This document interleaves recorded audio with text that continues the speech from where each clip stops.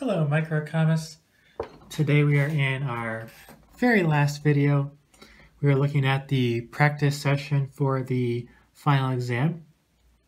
Let's start in part 1, which has easy to moderate level questions. So the first question we're looking at is we're given this game here. We have two players, player 1 and player 2. Player 1 here is shown in red and player 2 in blue. We're trying to find the dominant strategies in this game. So I'll start by looking at player 1's perspective. So is A a dominant strategy?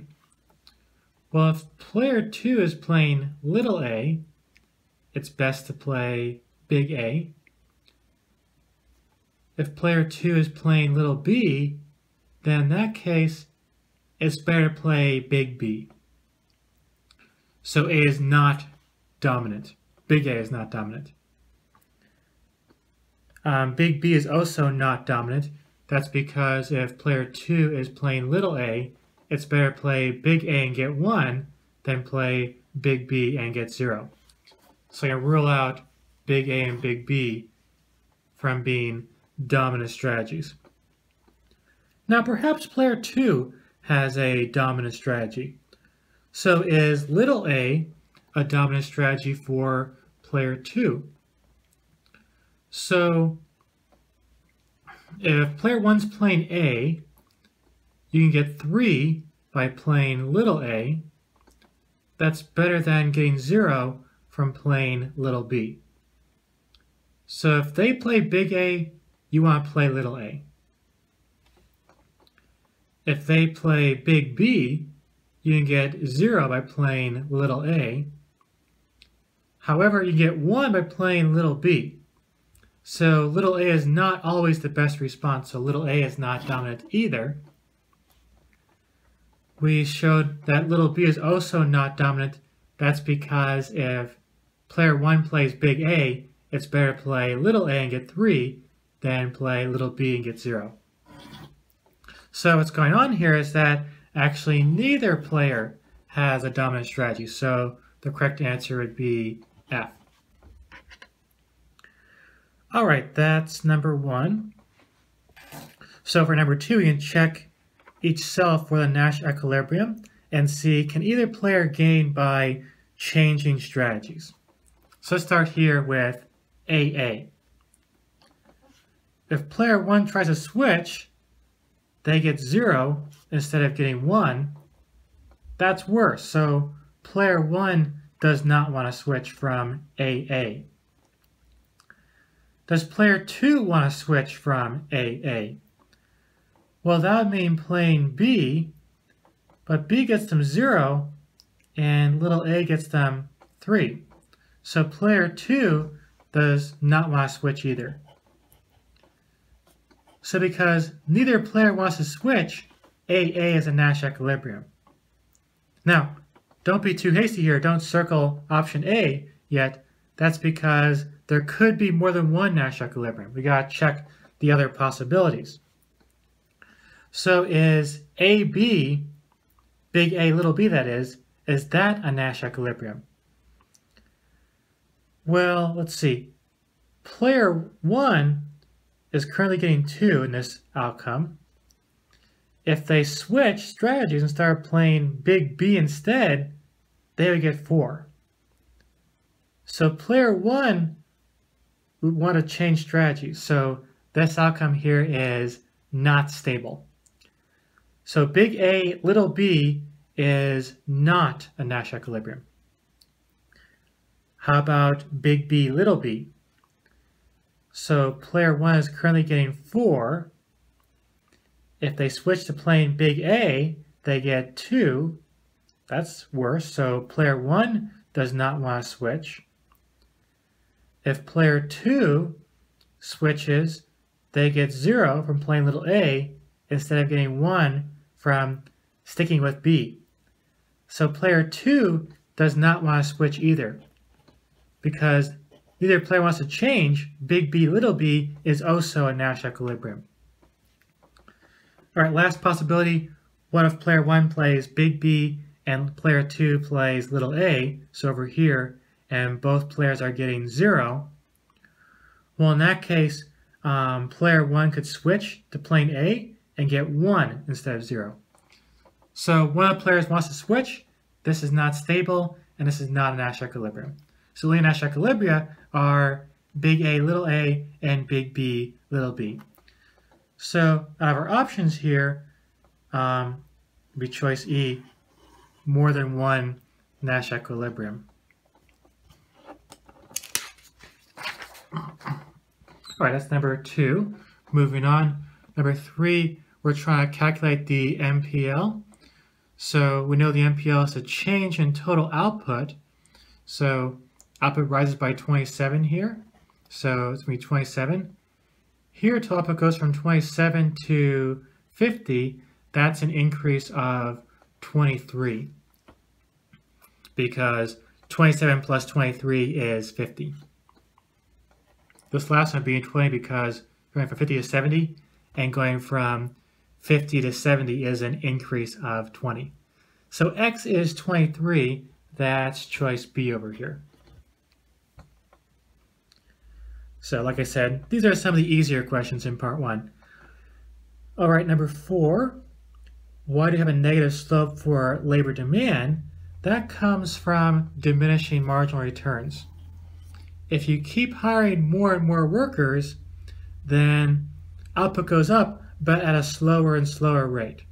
So the marginal product is diminishing, and the marginal product being diminishing implies a negative slope for labor demand. All right, number 5. Okay, it's another easy one. Price discrimination disproportionately harms the poor. That is false. We actually saw many examples in chapter 11 where actually price discrimination helps the poor. Typically, though not always, typically the poor have a lower willingness to pay. As a result, the firm is going to try to charge them a lower price. Of course, they benefit from the lower price, so oftentimes price discrimination helps the poor. All right, number 6, another question about price discrimination. So we have a monopoly on widgets. We can sell them to American firms or to foreign firms. So we have market power, that's one of the conditions, and we can distinguish different groups of customers. Another condition for having price discrimination be a possibility. However, firms can resell the widgets to other businesses. That's a problem. So we said one of our conditions for price discrimination is no resale. Otherwise, the people who pay a low price could buy up extra units and then resell them to the folks who'd be paying a higher price. As a result, you'll never sell goods for the higher price. So the answer here would be no, because resale is possible. So just type in C. All right, number 7. So we have 3 bundles, Q, R, and T. So we're looking at these preferences for Karen, and we're asking, is Karen going to be irrational? So rational means complete and transitive. Complete means you can compare any 2 bundles and find out if one's better or if they're equally good. Karen is able to compare any 2 bundles, so her preferences are complete. Now I gotta check, are Karen's preferences transitive? So transitive says if we have Q better than R, just say I'm Q preferred to R, and R preferred to T, what that implies is Q preferred to T.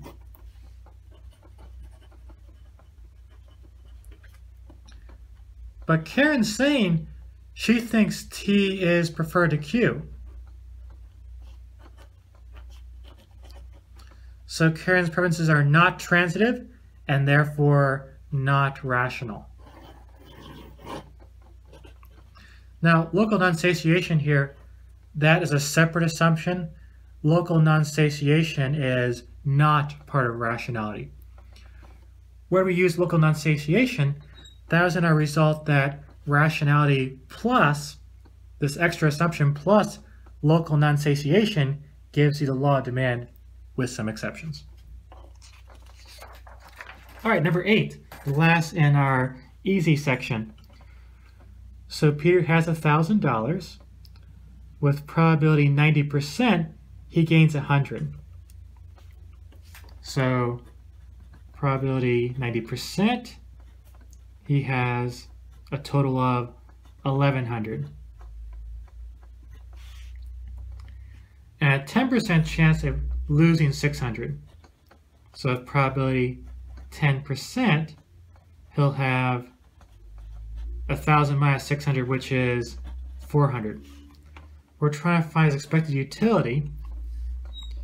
Now, these first two options here are about expected values, so I can rule out A and B right away.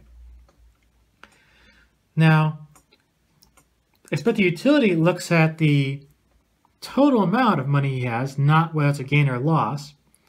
So that would be choice C. So probably 90%, he has 1,100. He has some amount of utility from that. And it's probability 10%, he has 400. So C is right. Now choice D here is looking at the gain or the loss, so ignoring the initial $1,000. That'd be more similar to prospect theory. No, not quite exactly prospect theory. With prospect theory, you would overweight unlikely events, so you'd inflate that 10% something above 10%, and it also would underweight things that are likely, so that 90% would be treated as something less than 90% under prospect theory. So for expected utility, the answer here is C. So that wraps up the easy section. Let's look at the harder ones.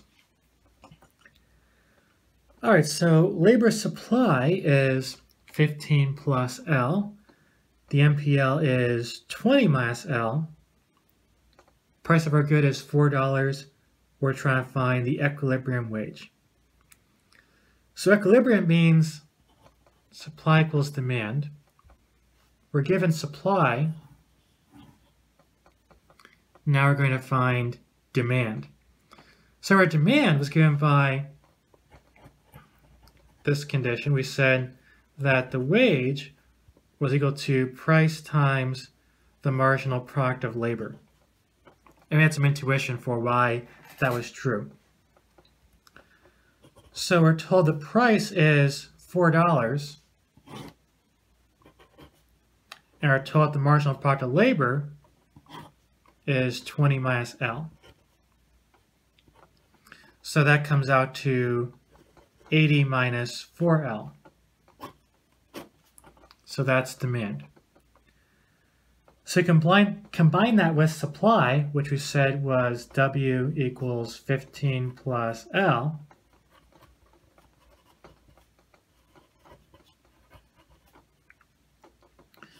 So that gives us, if we just sub out the W,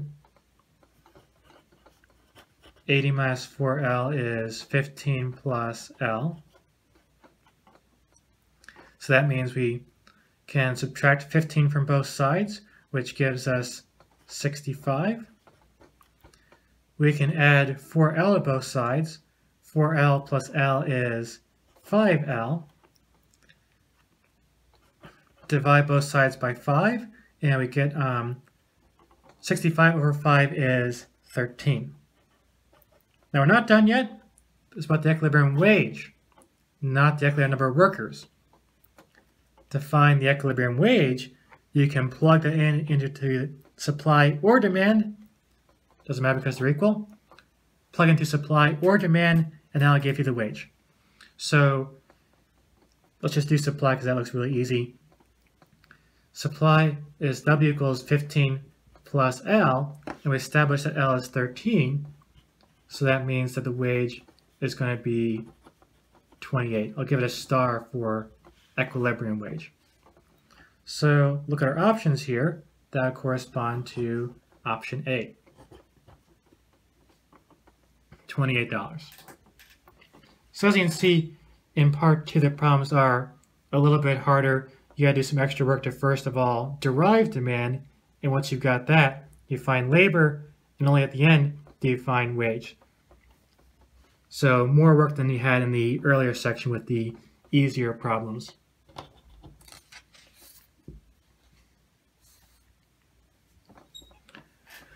All right, problem number 2 in part 2 in the harder section. So we have a monopoly on movie theaters, and we have seniors and everyone else. The seniors have a lower willingness to pay, and they're also more price sensitive. So my marginal costs are 8, and we're going to price discriminate. We're going to charge a different price to each group here. So we know that for each group, to maximize profit, you want to have marginal revenue equal to marginal cost. We said earlier, we've gone over this a number of times, that for marginal revenue, you have the same intercept as demand, but double the slope. So here intercept is 20, so that stays for the seniors. The slope is 2. If you double that, now our slope is 4.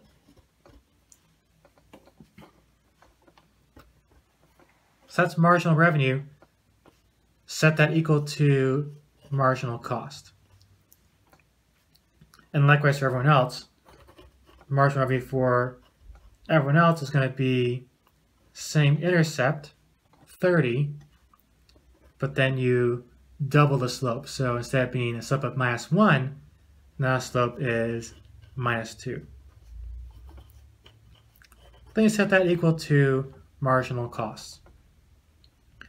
So if you rearrange, we're going to have 12 equals 4Q for the seniors. And then divide both sides by 4, and you get Q equals 3 for the seniors.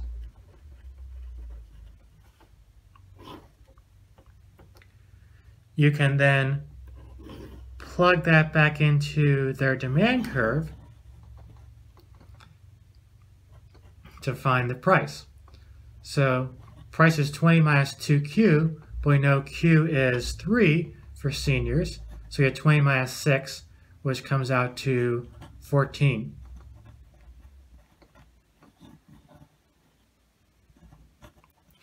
So you want to charge your seniors $14. For everyone else, let's go and solve this. Marginal revenue equals marginal cost. Move the 8 over here, and I get 22. Move the 2Q to the other side, you have a plus 2Q. Divide both sides by 2, and you get Q is 11. Now we're not done. We're trying to find the price you want to charge, not the quantity. So you plug that quantity into demand for everyone else. So price will be 30 minus Q, but we know Q is going to be 11. So 30 minus 11 comes out to 19. So seniors should pay $14. Everyone else should pay $19. That corresponds to choice D. So as you can see, once again, in the harder section, the problems require substantially more work than in the easier section. All right, that wraps up our practice session, and this will be the very last video for this course. Hope you guys stay safe out there and have the best of luck on the final exam. Goodbye.